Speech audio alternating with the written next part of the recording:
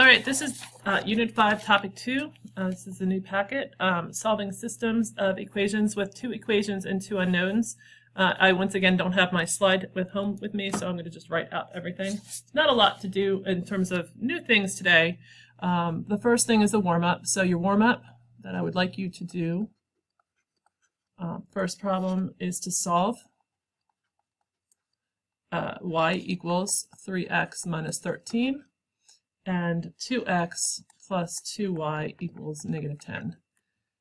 The second problem you're going to solve is 2x minus 6y equals 19, and negative 3x plus 2y equals 10. So go ahead and pause the video, solve this, and then unpause it, and we can watch the solution. All right, so this first one is already solved for a variable, so we're going to do this by substitution. So I'm going to take this y in this equation here and replace it with the expression for y, which is 3x minus 13. Again, this is exactly what we did back in Algebra 1. Doesn't change. It's just a matter of reminding yourself that you remember it. 2x plus 3 times 2, which is 6x, minus 26 equaling negative 10. Your like terms are your x terms. 2x plus 6x is 8x.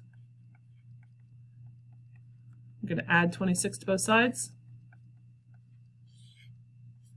And we have 8x equaling negative 10 plus 26, which is 16. Again, this is a unit where you're allowed to have your calculator, so you don't need to remember that. To get our y, we're going to take that x equals 2 and plug into the opposite expression here. You can put it into the original, you can put it into this one or this one, but this one's already solved for y, so it's a little bit less work. So y is going to be equal to 3. Again, we're going to replace the x with the 2 here, times 2, minus 13, and 6 minus 13, negative 7. So our solution is 2, negative 7. Okay, second one here, standard form, standard form. So I would definitely do this by elimination. We want to either make the x's or the y's opposite each other. So you could multiply this one by 3 and this one by 2, and that would make the opposite, x's opposite. But the easier thing to do here is to look at the y's. This is a negative 6y. If I just multiply this equation by 3, we want a 6y in front of 6 in front of this y. 3 times 2 is going to give you that 6. Or again, you can eliminate the x's by multiplying this one by 3 and this one by 2. Your choice. Nothing changed on the first one. We basically distribute that 3 to each term. It becomes negative 9x plus 6y equals 30. Again, you don't do elimination unless either the x's or y's are opposite. And in this case, we do have our y's opposite each other. So we're going to have 2 minus 9x, 2x minus 9x, which is negative 7x, equaling 49. When we divide by negative 7, my x value of the solution is negative 7.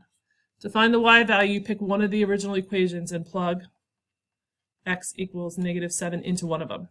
So let's just do 2x minus 6y equals 19. Again, you could have picked the other one. That all is fine. And you replace this x value with that negative 7. So 2 times negative 7 minus 6y. We're going to add 14 to both sides. Negative 6y is equal to 9, 10, 11, 12, 13. Let me just make sure I didn't make any errors here, because these are ugly numbers. It doesn't mean the ugly numbers are wrong. I just want to make sure I didn't make an error in my solving. This is 49. This is negative 7. 2 times negative 7 minus 6 equals 19. All right, well, it's an ugly answer.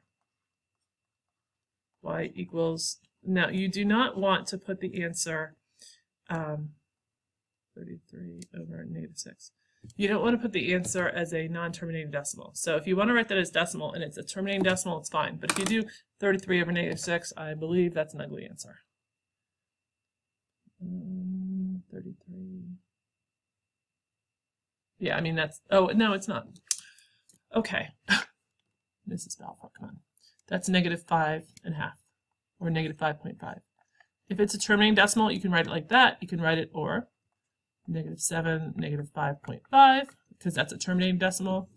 Any of these three are fine. Okay, so it just looks uglier than it actually is. What are you going to do today? Well, what you're going to do today is the classwork during class. So we have a full long period this period. Yesterday was kind of shortened with the, at least in 2023, it was a shortened day. You're going to complete page 6. I'm going to show you page 6. That's our classwork. You're going to do it and then check answers. And again, you can check your answers online if class has already occurred. The class note should show them. And then the homework is the same homework we had yesterday, which is page 4.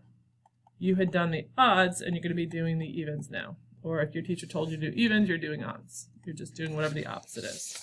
This thing had said odds, so this should be evens. So let me show you those problems. And again, if you were at home and you don't have a packet yet, then what you're going to want to do is copy these problems down. Yeah, they're not here. Let me load them. Okay, here we go. All right, so that was our warm-up. This is our classwork. So again, pull out your camera, take a picture of this page. There are 9 problems to solve. That's classwork. Okay, and then the homework. Again, if I'm going too fast, pause it, take a picture with your camera. Let me make it a little bit bigger. Maybe that'll help you a little bit. Okay, you can see a little bit better now. Okay, so this is the classwork on page 6. Then your homework, and again, you need to practice this. Homework is going to be 2 pages before. Is it going to show up here? I'm going to have to pull the other one up. Nope, I'm going to have to pull up the other one. Okay, on page 4. And on page 4, you're going to be doing the evens now. So 42, 44, 46, 48, 50, and 52. So you can take 2 pictures. You can take a picture of that. Copy that down, take a picture of this, or you add your 50 and 52, and that's your homework. Have a good day.